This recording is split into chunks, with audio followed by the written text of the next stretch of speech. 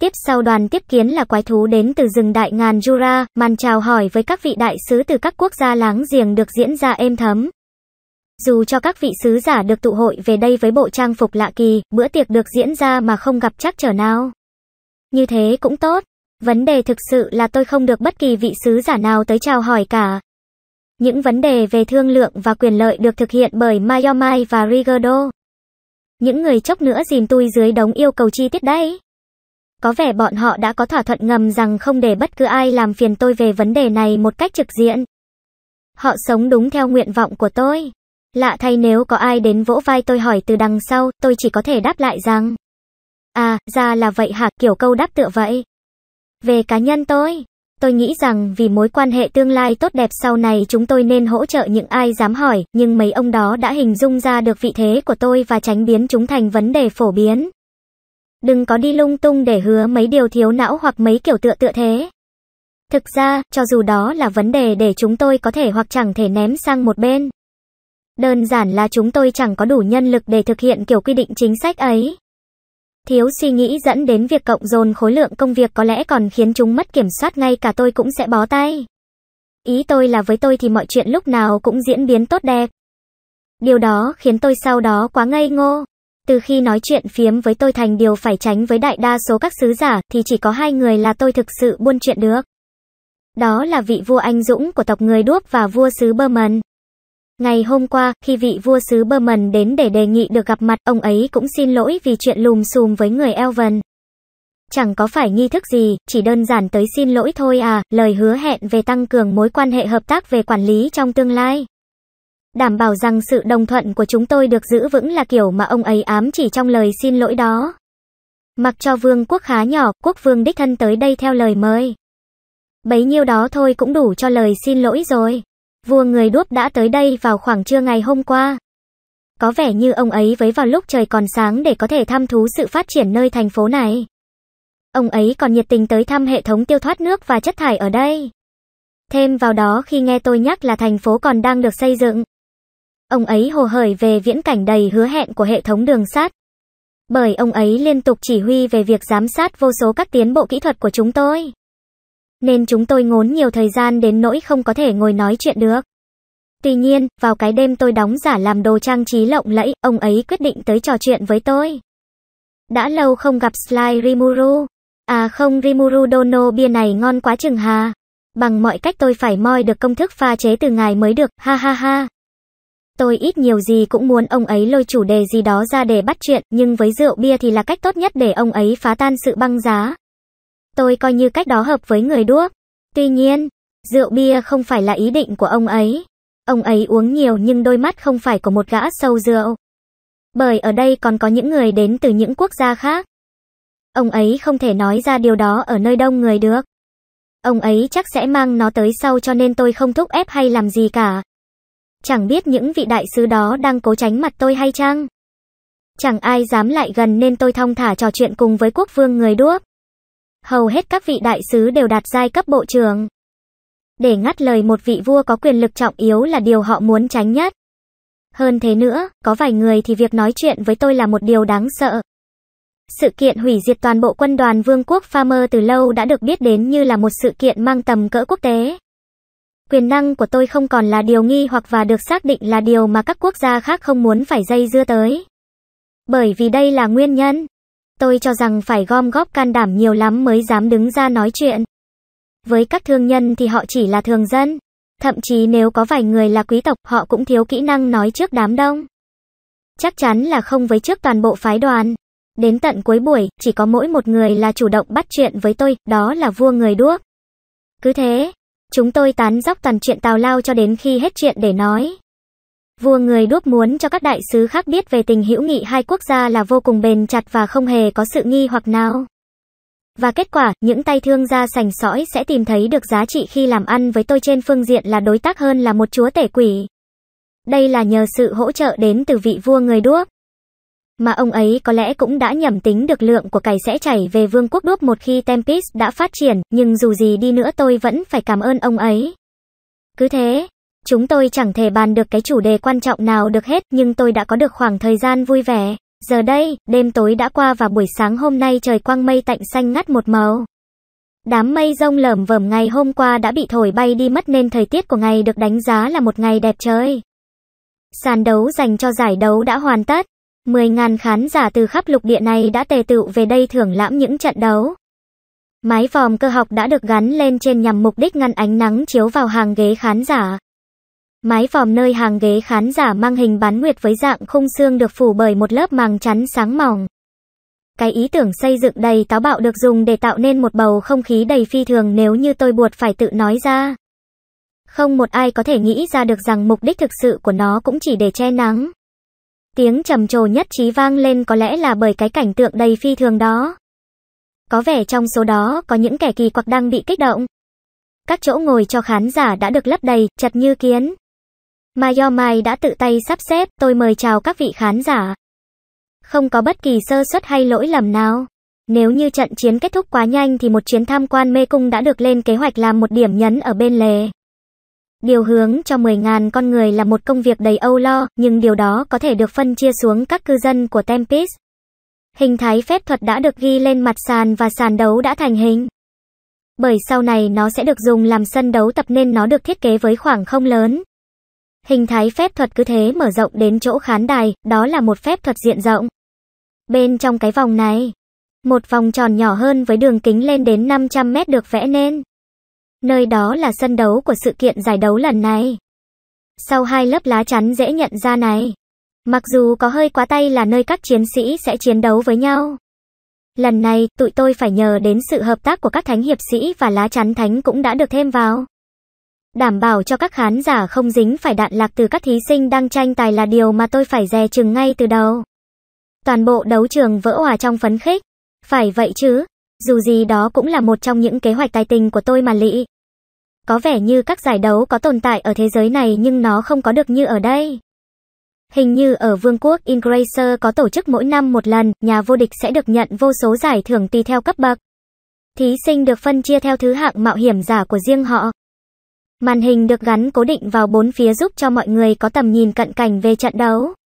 Nhờ vào việc sử dụng pháp thuật quang, mở rộng hình chiếu chỉ là chuyện nhỏ. Thôi đã đến lúc rồi. Tôi đứng dậy và nói vào chiếc micro ở trên tay.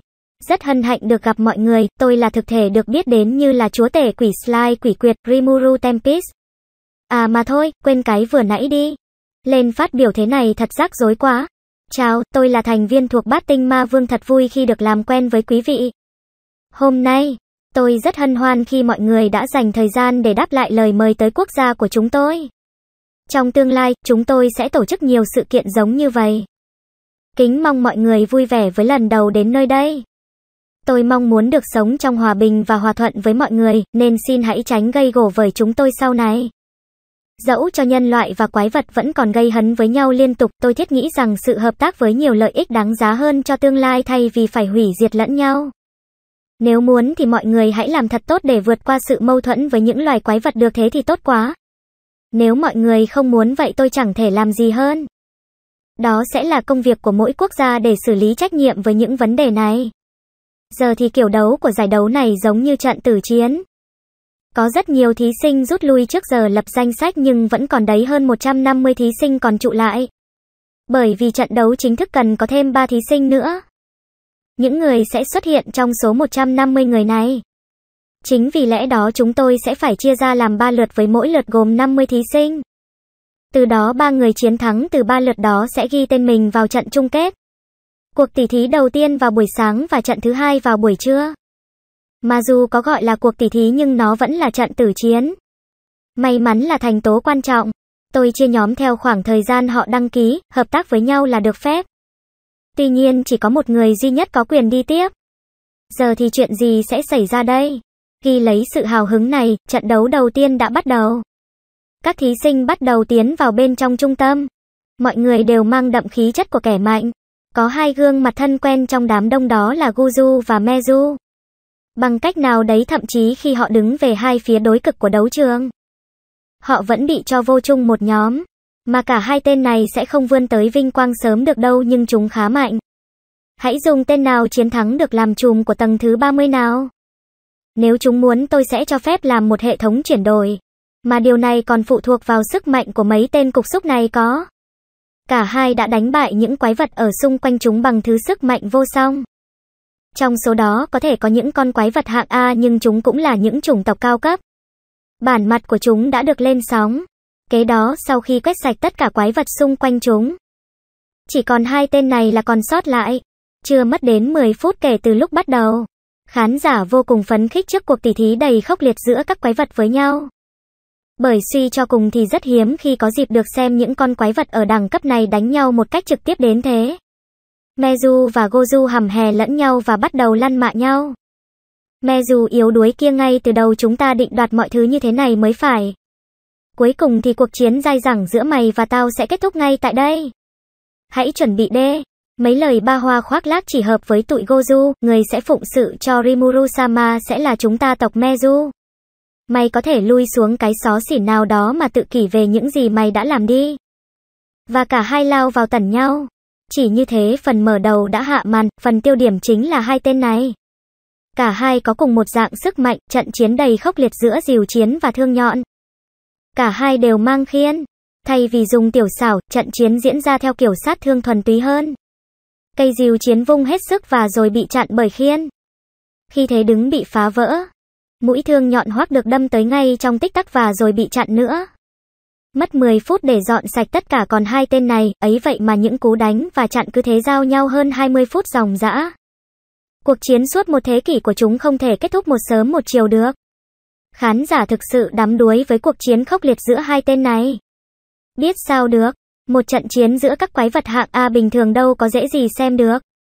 Một cuộc chiến đầy tráng lệ, một trận chiến diễn ra dai dẳng bởi năng lực xem nhau. Một trận đấu đầy thú vị nhưng rồi nhanh chóng kết thúc với một pha xoay chuyển. Chết mày nè, kết quả đã rõ. Goju quăng cây chiến rìu với tất cả sức lực. Cú đánh có thể làm vỡ đá này được dùng để kết liễu đối phương. Tuy nhiên, Mezu cười ngạo nghễ. Ngay trước khi cú vung được tung ra, anh ta ngưng trong một khoảng khắc. Cây chiến rìu vút bay giữa không trung cùng với cánh tay của anh. Tuy vậy, Mezu áp sát ngay tới trước ngực của Goju và chuẩn bị một cú đâm không thể tránh được. Hy sinh cánh tay trái để đổi lấy chiến thắng. Khi Mezu chắc mẩn về chiến thắng của bản thân thì thật ngây thơ chớp sừng. Sau tiếng thét ấy, cặp sừng trên đầu Goju đột nhiên cụng vào đầu phía bên phải của Mezu. Cặp sừng của Goju đã tăng gấp 2 lần chiều dài, đâm thẳng vào mắt và tay. Đây là yếu tố quyết định của một trận tỉ thí. Bởi cú húc từ phía bên phải, quỹ đạo của cú lao bị chệch đi. Hơn thế nữa, khi Mezu bị tấn công bởi cặp sừng, anh ta còn phải chịu thêm sát thương dạng sét, nung sôi toàn bộ máu của anh. Goju là kẻ thắng cuộc. Mà ý tôi là sau cuộc tấn công đó Mezu liệu còn sống không? Tôi cho rằng vì không thận trọng với cặp sừng to bự kia nên Mezu phải trả giá đắt. Anh ta chỉ có thể tự trách bản thân được thôi. Và dĩ nhiên, Mezu vẫn còn sống nhăn răng. Hãy đợi đấy, lần sau tao sẽ thắng mày. Anh ta thét lên đầy phẫn uất. Anh ta trông có vẻ ổn. Tuy nhiên trận đấu đã được định đoạt. Kẻ nhận được vinh quang trong trận đấu đầu tiên là Goju. Anh ấy xứng đáng làm kẻ thắng trận đầu này, một trận đấu hay. Sau buổi nghỉ trưa, trận tỉ thí thứ hai bắt đầu. Hơi ngoài lề tí nhưng có vẻ rằng các quán ăn đã được đón nhận rất nhiệt tình. Có những người ở trong phố đã ngồi ăn uống trong cỗ xe ngựa kéo, mỗi người một vẻ. Giờ thì các thí sinh của trận tỉ thí thứ hai này đã tiến vào. Hả, tôi mém tí la toáng lên. Khi tôi kịp định thần lại thì trận đấu đã kết thúc đầy chóng vánh. Chỉ còn lại một nhóm 3 thằng. Một thằng thì cao lêu nghêu, cơ bắp săn chắc.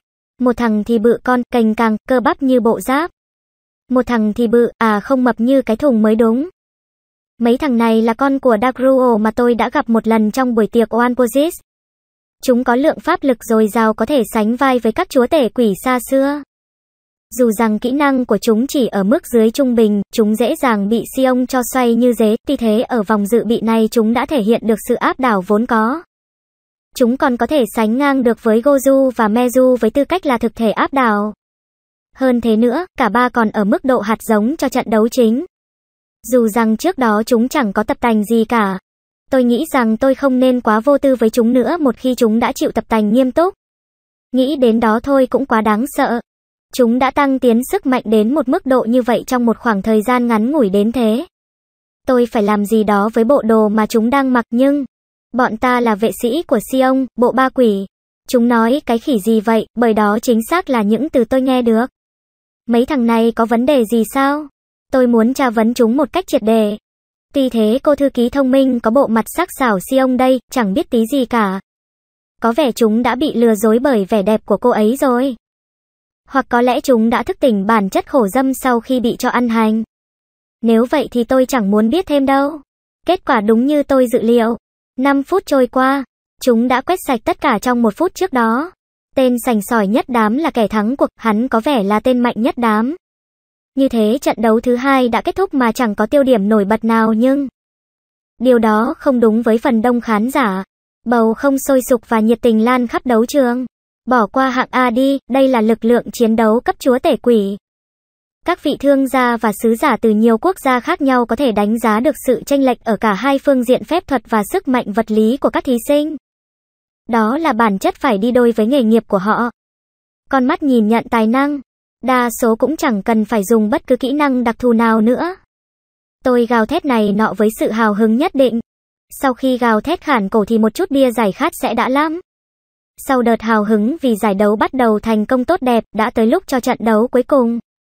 Tôi nhìn xuống đám thí sinh. Kỳ diệu thay có nhân loại ở đó, nhưng họ không phải là thánh hiệp sĩ, họ sẽ ổn cả chứ. Ê, ta trông thấy có người ở dưới kia kìa, như vậy có ổn không? Tôi nghe lời giải thích của Mayomai ở bên cạnh.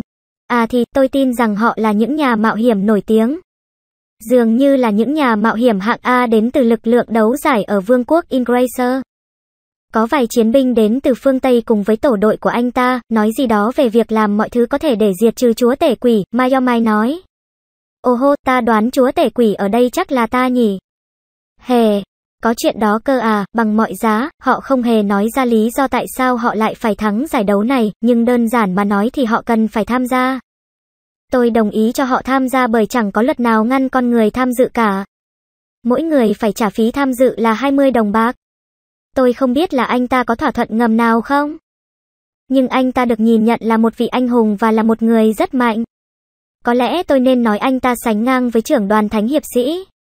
Trưởng đoàn sánh ngang với Hinata ư, tên trẻ măng ấy ư? Không thể nào, diện bộ giáp vàng lấp lánh, toàn bộ cơ thể mang một màu trắng toát. Với mái tóc vàng kim được bện sau đầu, anh ta dường như là một tên nổi tiếng. 5 người bao quanh anh ta để bảo kê cho anh. Có vẻ như đó là tổ đội của anh hùng. Thật thú vị nếu đó là sự thực. Trận đấu bắt đầu, vị anh hùng này cực may mắn khi ở tổ đội này. Mang lại cho anh ta một lợi thế đầy áp đảo khi họ tung các đòn đánh đầy hoàn hảo. Tôi nhìn vào phía đám đông khán giả. Ê này, đó có phải là vị anh hùng đến từ phương Tây, đám đông thứ nhất? Ôi, Masayuki-sama, đó là vị anh hùng đến từ phương Tây, Masayuki-sama, đám đông thứ hai. Đúng thật với kiếm kỹ đầy thanh tao và phong cách chiến đấu đầy lịch lãm, đám đông thứ ba. Tôi nghe kiểu đại loại vậy. Hề, Masayuki, cái tên nghe giống người Nhật sao sao ấy. Tôi soi anh ta thật kỹ lưỡng và nhận thấy một điều. Tóc giả, mái tóc vàng kia là tóc giả. Đây không phải là lúc để làm chuyện này. Kiếm kỹ đầy thanh tao á, anh ta còn chẳng động kiếm một chút nào nữa kìa. Những người xung quanh anh ta thì đánh bán sống bán chết. Nhưng anh ta chẳng đả động một chút nào. Được một lúc trận đấu đã được định đoạt. Người chiến thắng là vị anh hùng người chẳng làm tí gì cả. Bạn bè của anh ta quỳ rạp xuống trước anh và vị anh hùng bước vào trận chung kết. Anh ta ổn không vậy? Người không phải là một tên nhãi làm bộ làm tịch đúng không? Tôi sẽ không hài lòng nếu như có tên nhãi quý tộc nào đó làm vấy bẩn bước đường của anh ta tới chung kết đâu. Những lời tán dương được phát ra từ đám đông cuồng nhiệt. Sự nổi tiếng này thật đáng lo. Nếu như tôi không làm gì mà chỉ đánh giá anh ta thì trận đấu sẽ trở nên vô cùng nguy hiểm. Anh ta sẽ ổn không? Tôi có chút lo lắng cho vị anh hùng Masayuki này. Cuối cùng thì đây là cách mà trận đấu vòng loại kết thúc và cách mà 3 ứng viên cho vòng chung kết xuất hiện. Cảm ơn các bạn đã xem video, nếu bạn thấy hay xin hãy để lại một cái like nhé.